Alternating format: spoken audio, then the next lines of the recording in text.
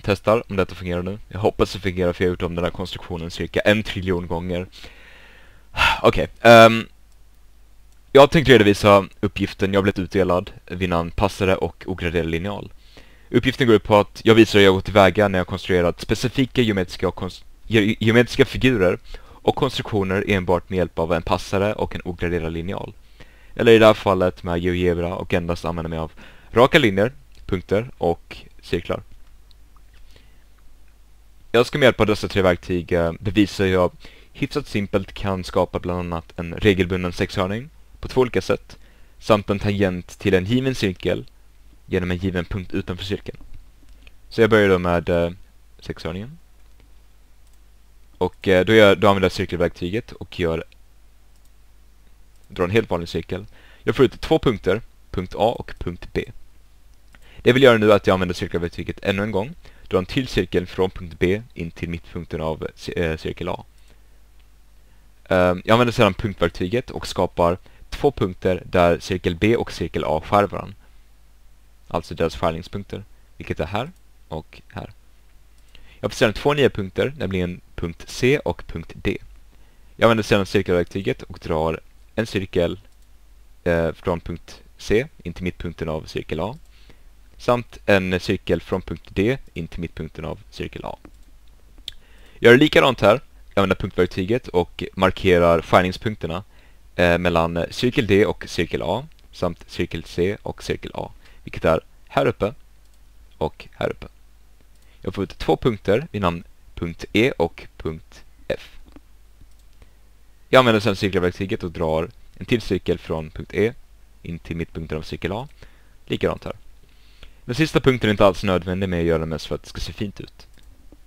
Punkt G och exakt samma sak här. För att se ifall jag gjort rätt så ska den här figuren se ut som en ska se ut som en blomma ungefär. Och det sista jag behöver göra nu är att jag använder linjeverktyget och drar en linje mellan punkterna här.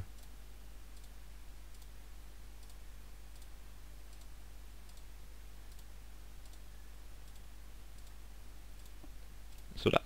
Och då har vi då en regelbunden sexhörning. Jag ska visa ett till sätt hur jag kan komma tillväga för att göra en regelbunden sexhörning. Och det gör jag genom att använda linjeverktyget genom 2 punkter. Skapa en helt vanlig linje. Jag får ut 2 punkter, punkt A och punkt B. Jag gör exakt samma sak som jag gjorde på den första konstruktionen genom att dra cirklar från punkt A till punkt B och vice versa. Jag vill också markera skärningspunkterna där dessa 2 cirklarna skär varandra. Jag får ut 2 nya punkter, punkt C och punkt D.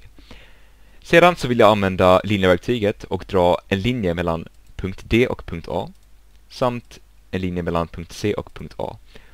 Och nu har jag då ut vad jag vill göra nu för att få fram min regelbundna sexhörning är att jag vill markera skärningspunkterna där linjerna skär cirkel A.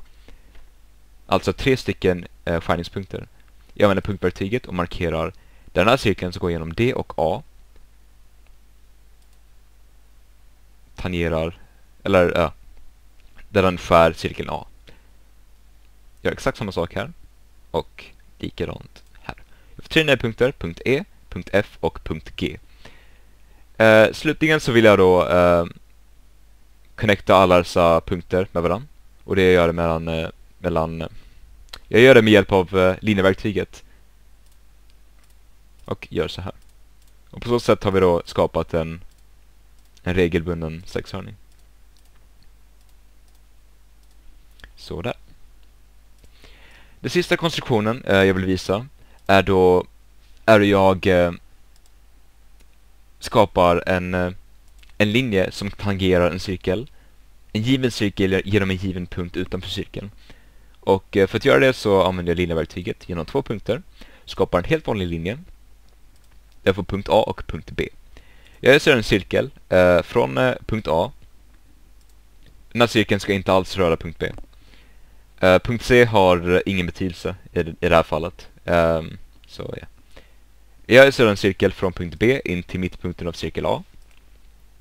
Och samma sak här, så vill jag markera skärningspunkterna där cirkel B skär cirkel A, vilket är två skärningspunkter, nämligen här uppe Då skapar jag punkt D och här nere skapar jag punkt E. Slutligen så vill jag markera skärningspunkten där den här raka linjen skär cirkel B. Vi har redan punkt A där den skär vid den kanten. Den andra kanten är inte markerad, vilket jag ska markera just nu, och skapar punkt F.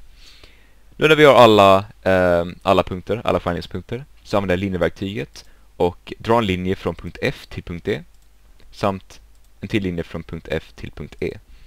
Och för att kontrollera ifall jag gjort rätt så använder jag flyttverktyget, och på så sätt kan jag då flytta runt punkt B för att se ifall linjerna verkligen tangerar cirkeln.